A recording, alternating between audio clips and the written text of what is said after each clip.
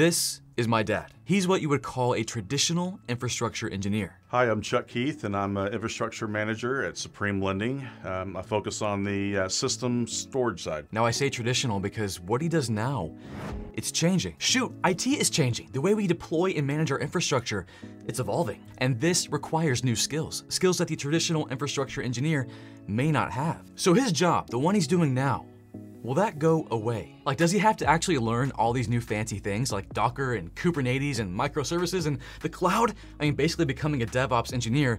Does he have to do all that just to basically have a job to keep up? Let's talk about that. You know, I think about it from time to time. The on-prem, the way it is today, is going to be totally different in a couple years. Because I know that's a fear a lot of people in our industry have right now. I mean, honestly, I have that fear. I'm traditional in a lot of ways. If I don't change, if you don't change, what's going to happen to us? And thank you to Dell Technologies and their Apex Cloud for sponsoring this video. Let's rewind for a second. What does a traditional infrastructure engineer actually do? Like, what does that look like? Infrastructure engineer, you know, in charge of storage, virtualization, you know, anything on-prem. You know, that's what we're used to doing. That's what we support traditionally. So, you know, virtual machines, VMware, Hyper-V, Active Directory, of course, which is the backbone for many companies. Day-to-day, working on servers, managing, you know, virtual servers. Virtual servers, you know, encompasses a lot of the infrastructure. So not only are you building and preparing servers, but you're also break fixing and troubleshooting. Now I gotta say this, all the skills involved in being a traditional infrastructure engineer, they're crazy valuable. Virtualization, storage, server management, and they'll be valuable for a very long time. However, we are seeing a pretty big shift in how things are done. Now, what's happening to our on-prem infrastructure? What's happening to all the stuff we know and love that lives in our data centers? Well, we definitely see that some of it's going up to the public cloud, this mysterious place that is basically just someone else's servers, someone else's storage. We're borrowing it and we're paying for it. And this cloud might be Amazon, it might be Microsoft, and many, and by many I mean a lot of companies are throwing stuff up there. They're putting their infrastructure that would normally be on-prem with a guy like my dad handling it, and they're taking it and putting it in the cloud. Now you're probably wondering, why? Why are companies doing this? Well, there are a ton of reasons, but some of the main ones you might see is that, hey, this server stuff, it gets old, it ages, you have to buy new ones every once in a while. And guess what? It's kind of expensive. So instead of buying brand new servers that are pricey, it might be a bit easier to try out the public cloud for a few things. So often when people move to the cloud, it's not, let's throw everything up there right now. It's more like these servers, we're gonna retire them, let's just go to the cloud instead. And if you're one of the cool kids, you'll call it a lift and shift upgrade. And that reason I just gave is actually part of the 3 laws. Sounds kind of scary, it's not. At first one I just mentioned is all about economics. If we throw stuff up to the public cloud, sure, it's easier. And the upfront costs are cheaper. In the long run, now you kind of have to weigh those cost factors yourself. The second law, the law of physics, this covers things like, hey, what kind of latency do you need for your infrastructure? If you're accessing data in the cloud or vice versa, well, that time to get back and forth cause some headaches for your company. And then the laws of the land. You see, the public cloud does sound pretty lit in a lot of situations, but there may be some security requirements, some compliance things you have to go through that the cloud just can't meet for you. You may have to have that stuff in a data center that you own, that you secure. So the 3 laws are really all about, hey, is the public cloud for me? In which situation should I throw stuff up there, and in which situation should I keep stuff on-prem? And is there an in-between on that? But still, lots of people are throwing stuff up in the cloud. More reasons we have to do that is because of cloud-native technologies. The way we build our applications, our application architectures, it's also evolving. We're moving to something referred to as cloud native, another industry buzzword. We'll cover more on that here in a bit. So for my dad, the traditional infrastructure engineer, this might mean that he has to start learning some cloud-native technologies, which by the way is its own thing, its own discipline, its own job and career path. I mean, they have a ton of certifications just to learn this. So on top of knowing all the things he already knows, managing on-prem technologies, on-prem infrastructure, he now has to add to his list to learn cloud-native technologies. Now, we're not done yet. Because when we move stuff to the cloud, it's not just like a carbon copy of the on-prem environment. The way they do things is kinda different, and in some cases, like crazy different. The cloud gives you access to new technologies that most traditional IT shops just can't support because they don't know how. I mentioned the buzzword earlier, cloud native, things like microservices, containers, Kubernetes. These technologies give us a new way to deploy our infrastructure, which, I mean, our infrastructure, the whole reason we have it is for the applications our company has. So yeah, this new stuff, it's pretty different. Actually, way different. And for both custom development and off-the-shelf apps, a lot of companies are going for this, moving away from traditional virtual machines and doing containers, Kubernetes. So looking back at my dad, the traditional infrastructure engineer, add that to the list, man. Cloud, and now we've got all these new buzzword things we have to learn. Kubernetes, microservices, containers, all the cloud native stuff. Oh, and by the way, just so you know, I'm scratching the surface on this stuff. For someone who's a traditional infrastructure engineer to actually jump into this world, the list is a bit longer. To truly wield the power of all these cloud native things, you need to learn some automation tools like Ansible, Puppet, Chef, which we've talked about on this channel before. If you're like, what the junk is that?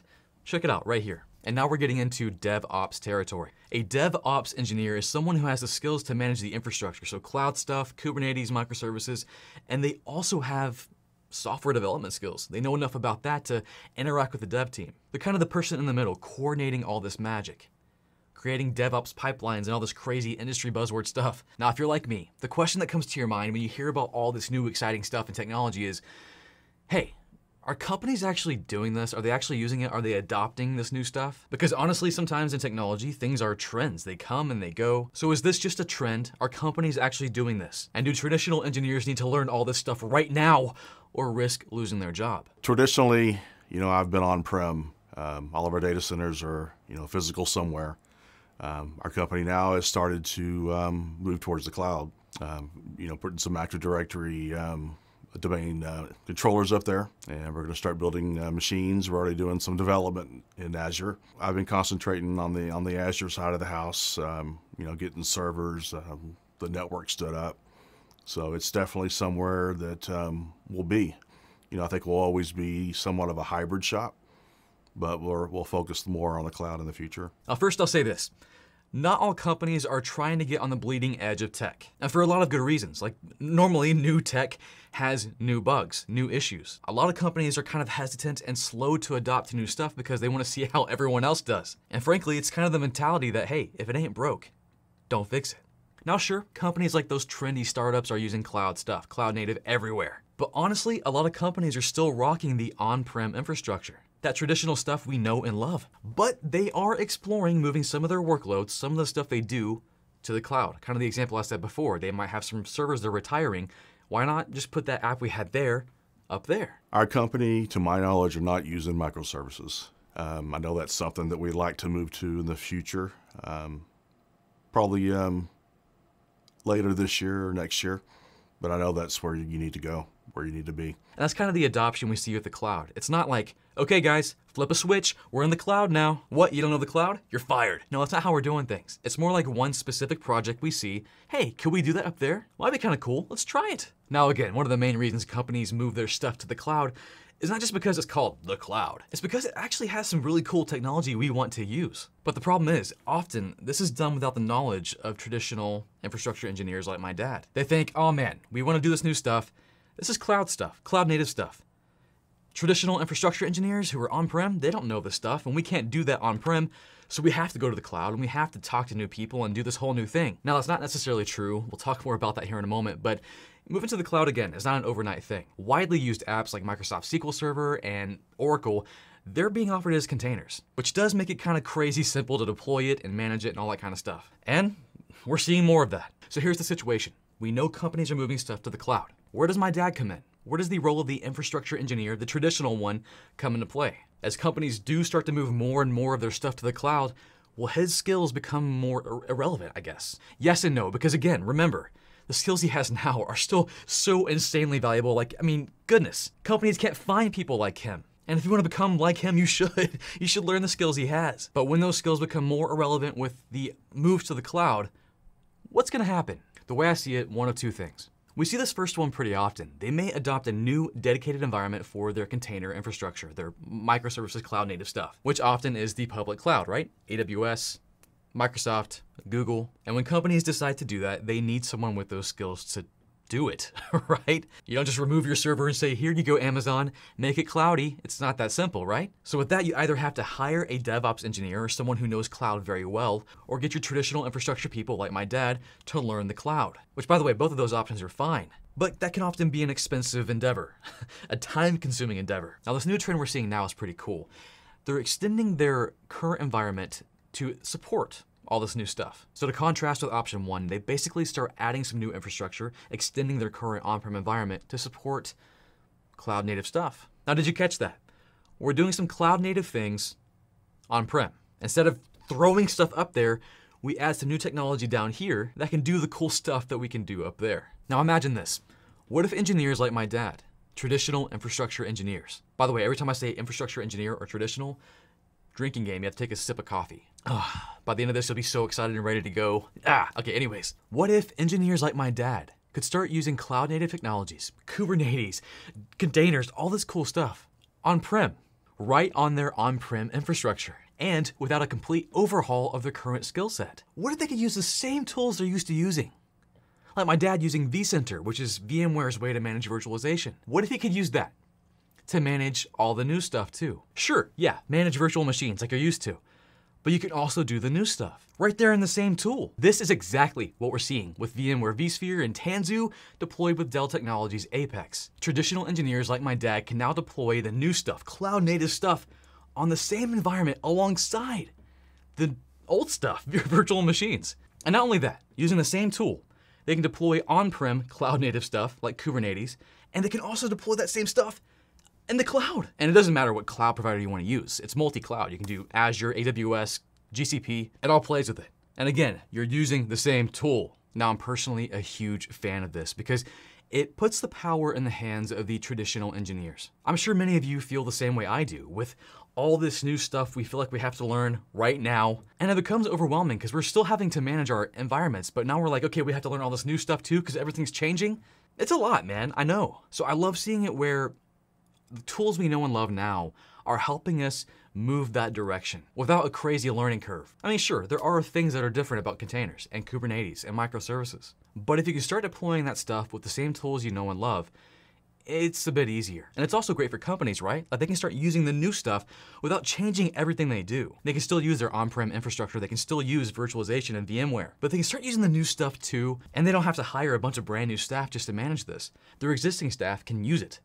They already know how. Now I know what you're thinking. Chuck, I want to play with it. I want to see what you're talking about. Theory's all fun and cool, but you want to get your hands dirty. Well, the sponsor of this video, Dell Technologies, actually offers a pretty cool lab environment you can play with. It's called the Customer Solution Centers, and it's a place where you can, play with their solutions. So if you're already a Dell Technologies customer, you're in luck. And also you get to access some SMEs or SMEs to ask questions and start to make this cloud native journey. On-prem though, you don't have to go up, but you can. It's optional. Or both. Both is cool too. And they also have some self-service demos you can check out in the link below as well. So let's get back to the original question. Will my dad lose his job? I think about it from time to time because really the industry is evolving. You see everything pushing to the cloud, and to me, the duties that we do now, I think it's going to be essential for some programming, whether that's more PowerShell, Python. Of course, Kubernetes and, the whole cloud adventure, we're going to have to adapt and change the way we do things now. So yeah, that's definitely one of the things I'm working on. A little bit more cloud-centric in my studies. I know that on-prem, the way it is today, is going to be totally different in a couple years. Well, all the skills he knows now become irrelevant unless he changes everything and learns all the new stuff. No. First, all the skills he has now are still crazy valuable and will be for a long time. On-prem infrastructure is not going anywhere. 2, companies don't have to go to the cloud to take advantage of cloud-native technologies. With solutions from VMware and Dell, we're seeing some cool stuff we can do on-prem, and engineers like my dad can use their existing skill set to manage this new environment. Now, I will say this. It's still important that traditional engineers change and learn. We are seeing the industry shift this direction. Containers are not going anywhere. Kubernetes is here to stay. And by the way, this is not new for anyone in IT. You know this. You know you have to learn things. The learning never stops. But it doesn't have to be as drastic and scary as some of the news articles you might see might make it seem. So let me kick that question back to you. What do you think? Do you think the traditional infrastructure engineer role is dying? Are you a traditional infrastructure engineer? By the way, what's the count on that? Are you one, and are you worried? Are you picking up these new skills? Let me know below. Well guys, that's about all I have. I mean, it's kind of crazy, right? I mean, today we're talking about moving traditional infrastructure to containers, and companies like Dell are helping make that easier for general IT people like I am and my dad is. I mean, honestly, they're showing a commitment to helping us deal with all these new emerging technologies, making it more palatable. And shoot, tomorrow we might be talking about, AI and quantum computing and all this crazy stuff. And honestly, I'm not worried. What we do now in IT, our jobs, it's gonna change. And we're gonna roll with it. And the vendors we work with are gonna, help us work with their stuff. So if we are doing quantum computing next year, it's gonna be kind of cool. And we're gonna be doing some cool stuff. Yeah, that's all I got. I'll catch you guys next time.